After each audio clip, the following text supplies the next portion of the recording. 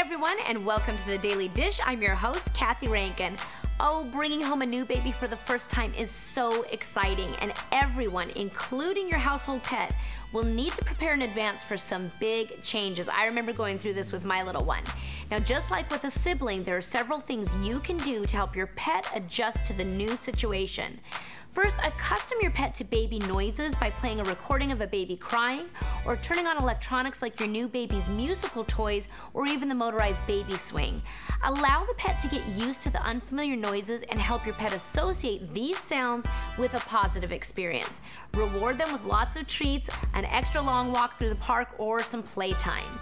Now, if you've made the decision to keep the baby room off limits to your pet, which might be a good idea, install a sturdy barrier in the door that your pet cannot push over. If your pet likes to jump over these barriers, consider installing an actual screen door. This way your pet won't feel isolated when you cross the boundary of the room because he or she will still be able to hear and see you. Now, when it comes to actually having your pet meet your child, prepare him or her in advance by carrying around a baby doll wrapped in a blanket. It sounds silly, but it works. Go for walks with your pet and have the doll in a stroller. Let your pet become accustomed to this new but familiar outdoor activity. You can also begin to wear baby powder, lotion, and oils on your skin so your pet can recognize this new smell prior to your baby coming home with you. Remember, pets recognize smells more than anything.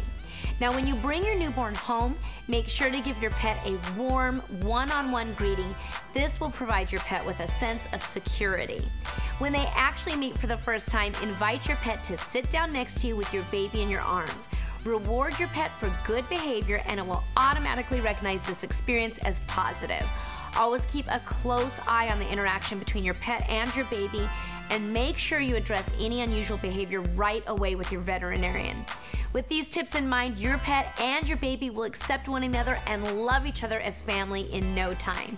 Thanks for watching The Daily Dish.